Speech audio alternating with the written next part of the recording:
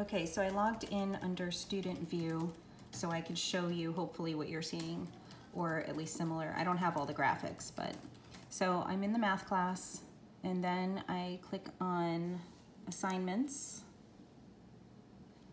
and then I'm going to scroll down to the missing you assignment. Okay, so here it wants us, it gives us the description, and then it says here is where we're going to submit the assignment. But to do that, you have to first put a picture into the computer. So I'm going to use the actual computer's camera here to do that. So what I do is I go down here to my Windows box, and I'm going to select camera right here.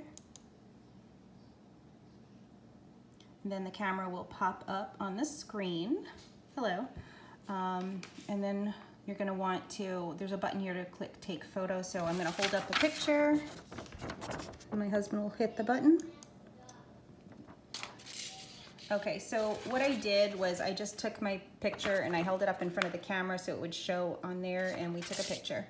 So now to find it, let me close that out.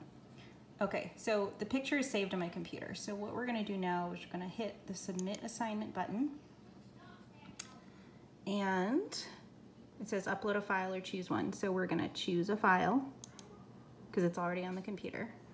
And mine already popped up, but where it is, where I found it, is I went into this computer, and then under pictures, it was under pictures.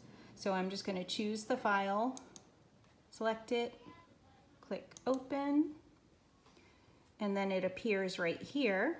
So now all I need to do is click submit assignment, and that is it. Okay, so that's it. That's all you do, and then I am able to see the assignment. I hope this helps.